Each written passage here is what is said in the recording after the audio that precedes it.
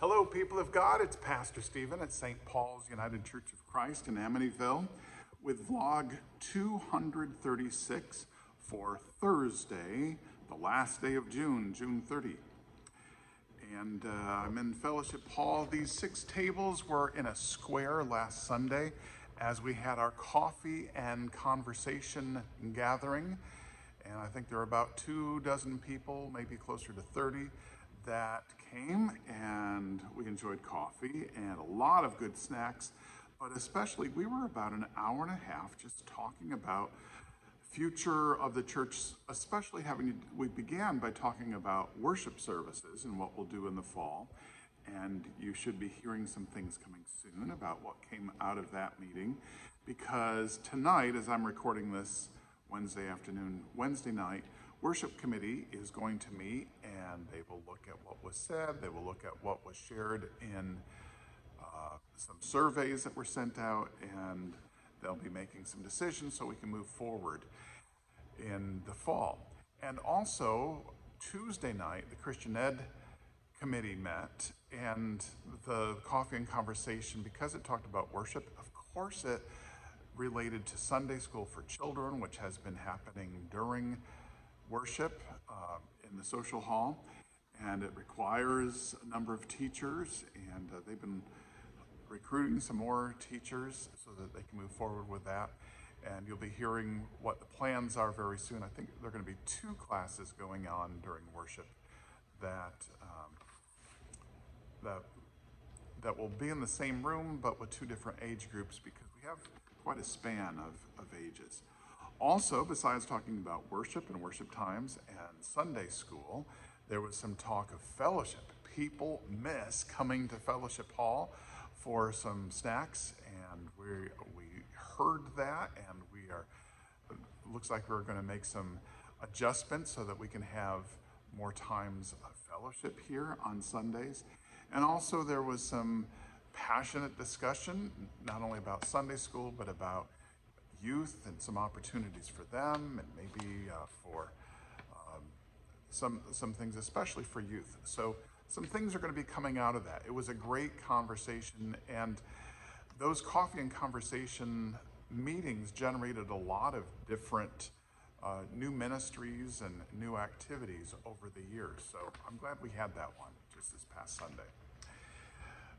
Let's see, next week is 4th of July week. It's also the Kutztown Folk Festival week that always straddles the 4th of July with a Saturday, Sunday before, and a Saturday and Sunday afterwards.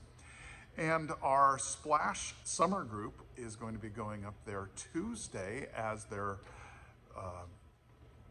field trip of the week. And I'm going to be going up there with my band, Crow Hill. We'll be performing at 12:30 and something like around 4 or so. And I believe the Splash Kids are going to come up and they'll see us performing. My band has a few more engagements for the summer, and if you're interested in checking us out, we do have a Facebook page, or you can ask me about some things that are coming up. And I've seen church members at a number of different events that we've had over the years. So thank you for coming out and seeing us. Let's see. Here's our scripture for today, a little bit of what we'll be reading this Sunday. I won't be preaching on this, but it does relate to what we just heard this past Sunday about Jesus and the disciples traveling through Samaria. And Jesus didn't make it really easy for people to follow him, and we're not sure how they eventually reacted. But as he continued moving toward Jerusalem, this is what we read in Luke 10, verses 1 and 2. After this, the Lord appointed 72 others and sent them 2 by 2 ahead of him into every town and place where he was about to go.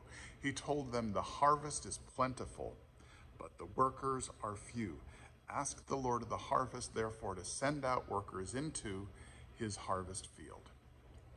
And I'll be preaching this Sunday from a passage from the Old Testament. It has to do with a man with leprosy and a servant girl that had a key role in helping him to have healing from that leprosy. And I'll have a song about that too. And Our prayer today is for one of our youth group members, Dane, who was hit by a line drive at a baseball game and it required him to be hospitalized and kept overnight. And I know he's doing a little better now. He'll have to be checked over the next few days. So we're praying for Dane. We're also praying for the father of one of our confirmation class members, for Barry. And would you join me in prayer? Lord God, for Barry and for Dane and for others in our congregation who are facing challenges in their health, we pray for your healing. We put our trust in you, and we leave them in your hands for your healing. We pray in Jesus' name. Amen. I want to remind you that we have fans that you can pick up as you're coming into worship. It's getting a little bit warmer, but we're doing all right with that.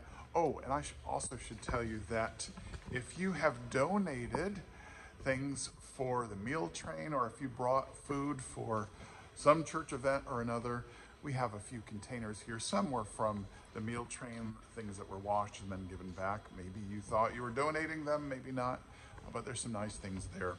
And Michelle Ross has put them out on a little display so that you can pick them up. Our song for the day has to do with humble servants. Make me a servant, humble and meek. Lord, let me lift up those who are weak. And may the prayer of my heart always be, make me a servant, make me a servant, make me a servant today. I should mention that my song of the week is a medley of 2 songs by George M. Cohen, Yankee Doodle Boy, written for a Broadway play in 1904. Later was made into a musical with James Cagney in 1942, Yankee Doodle Boy. And You're a Grand Old Flag from his play George Washington Jr. in 1906. 2 George Cohen tunes for my medley.